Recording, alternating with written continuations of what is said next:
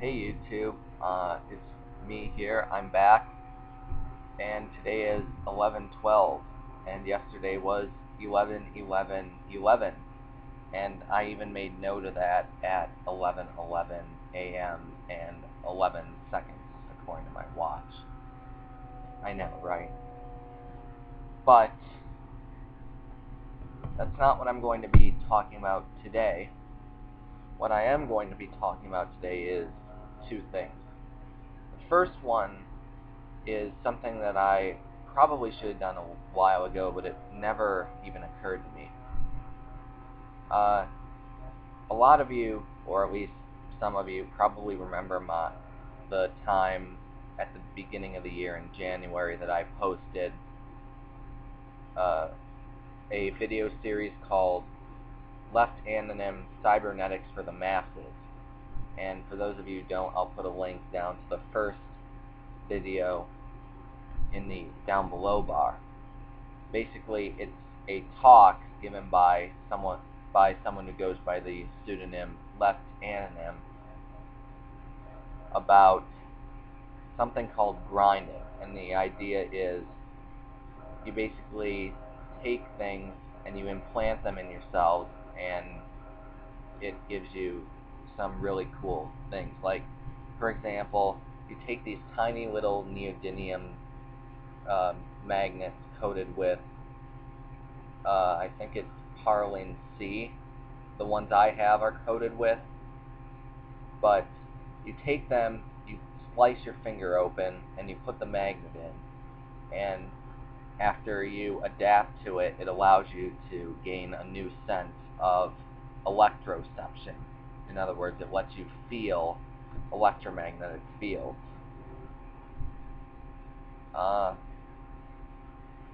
So recently, and by recently I mean since January, a bunch of people of this mindset have come together to form a hub called biohack.me, and I'll put a link down in the description box. Biohack.me is basically a hub where we can all discuss projects, figure out what we're going to do next. Currently, we've done one project which is successful, which is the magnets one. And what we've done is group buys, they're called. And they're basically, there's a company that you can get these magnets at, and when you buy them in bulk, they're really cheap. We're talking like less than $1 a magnet. So we organize these big group buys so that we can buy them in bulk, and we all get our share of magnets. Currently, the main thing that we're working on is we're trying to figure out how electrodes stimulate nerves. And the reason we want to figure that out is because most of our planned projects involve stimulating nerves with electrodes. The idea is any device which receives an input can be connected to electrodes and can fit underneath your skin, can act as a sensory device, because the device itself will receive input from whatever it is you're trying to send. It will send the information to electrodes, which emit electricity to stimulate your nerves. And off the top of my head, the two main things we're thinking about doing that with is an active EM sensory, which is like the neodymium magnets, but it's hopefully going to be even more sensitive.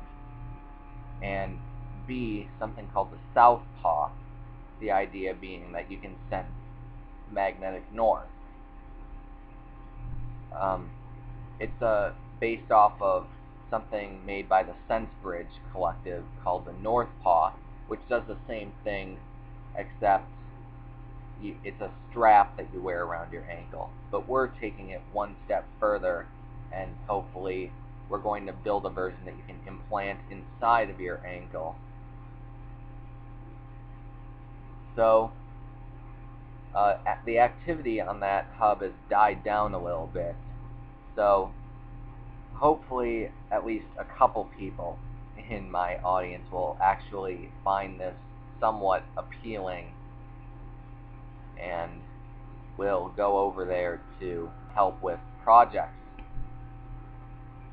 But the second thing that I want to talk about today is some relatively recent developments in DIY synthetic biology. In other words, synthetic biology that you can do like in your garage. Now, if you were to ask me what the single most important process in all of synthetic biology is, it would definitely be PCR. PCR standing for polymerase chain reaction. Most of you probably learned something about it if you ever took a biology class. But to refresh your memory, it's a process which takes a small bit of a DNA sequence that you want, and it makes a whole bunch of copies of it. It grows exponentially with the number of cycles you do. Basically, you put a specialized PCR tube, which is designed to have the entire tube be heated evenly. You put in it the DNA sequence you care about, the 4 nucleotide bases, adenine, cytosine, guanine, and thymine. Then you put in it these things called primers, which the specific primers you're going to want to use depend on the specific DNA sequence you care about. And then you put in it an enzyme called DNA polymerase.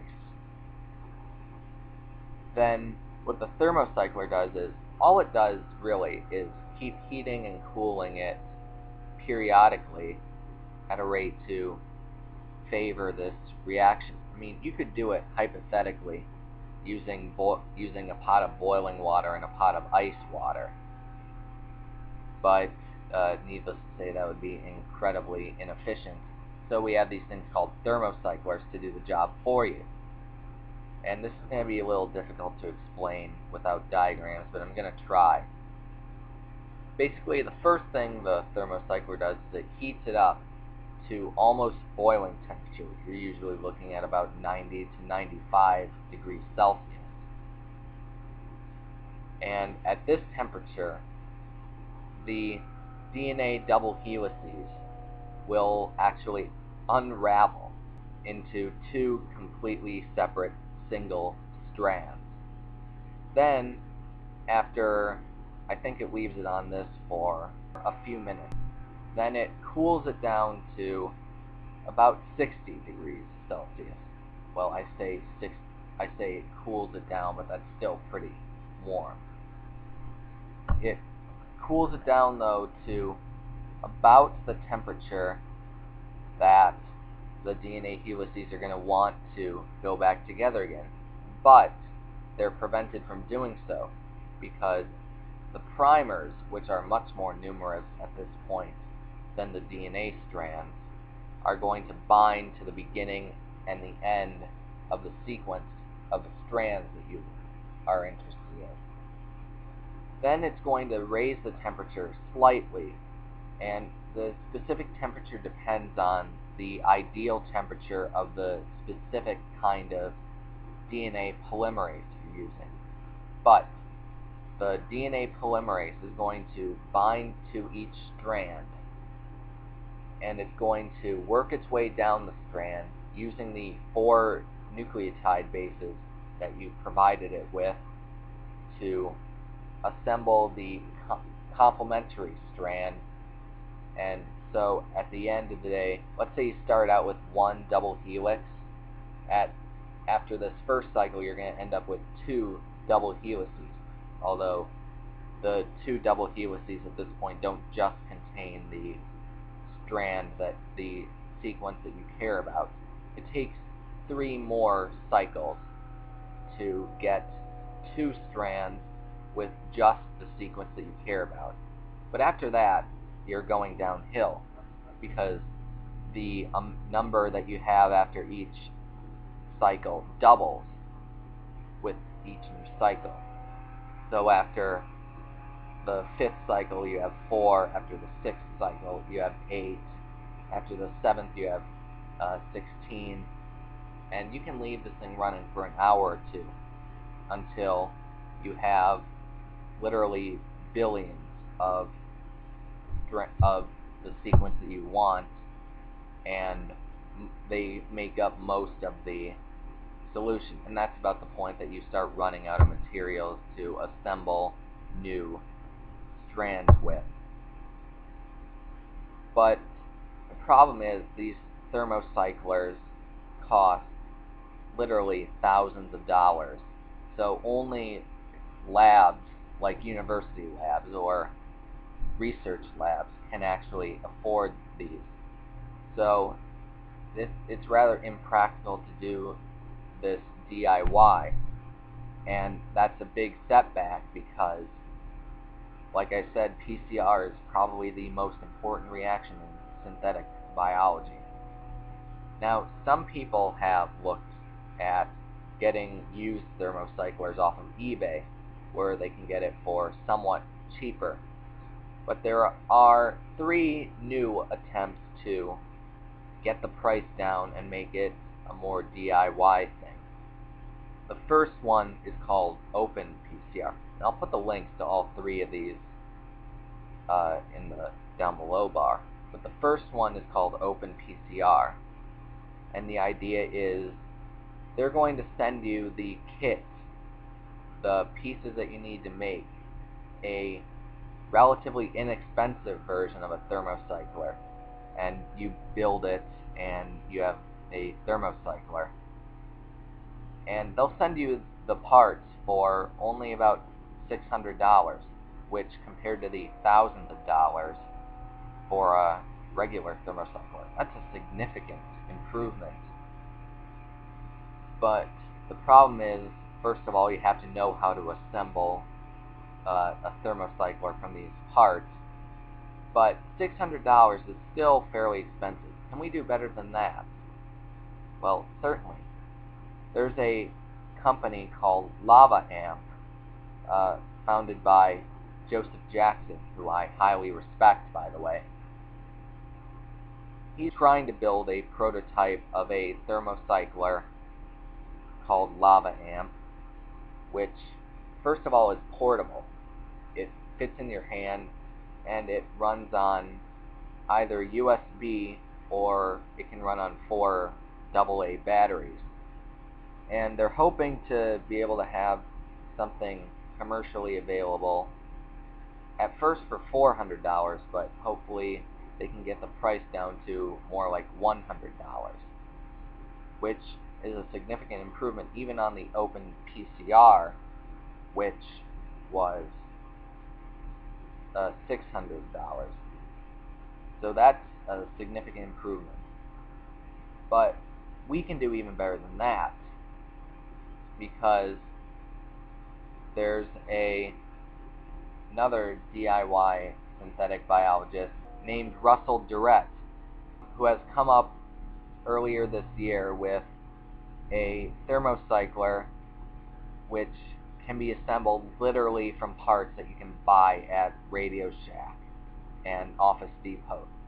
What he does is he takes some PVC tube and he puts in it some circuitry connected to a light bulb and a cooling fan from a laptop. And